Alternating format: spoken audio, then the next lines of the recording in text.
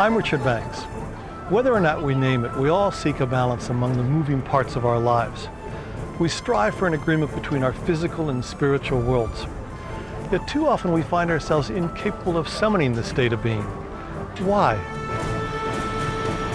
There is a place whose people have been on a never-ending quest to achieve a concord between life's jagged puzzle pieces, and some believe they have found its secrets.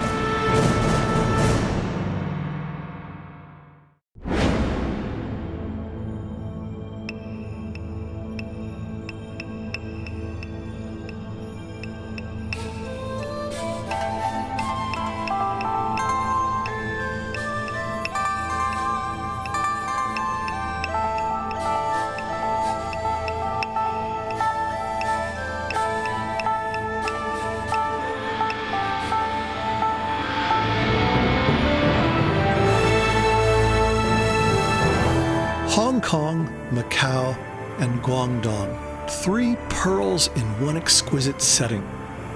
Each distinct, yet bound together by a cultural veneration of harmony. Just as a wick needs a flame, some of us can't live without exploring our existence. And I inevitably find myself turning to the East and the wisdom of the ancients. So once again, I'm pulled back to China and the Pearl River Delta, in search of the roots of the human desire for harmony.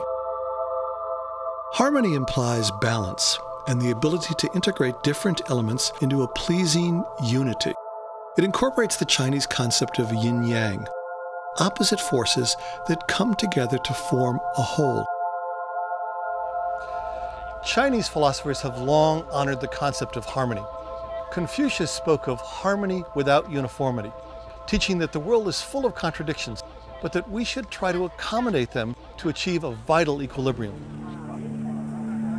Taoists believe that by following practices that achieve balance in daily life, they gain harmony with the universe.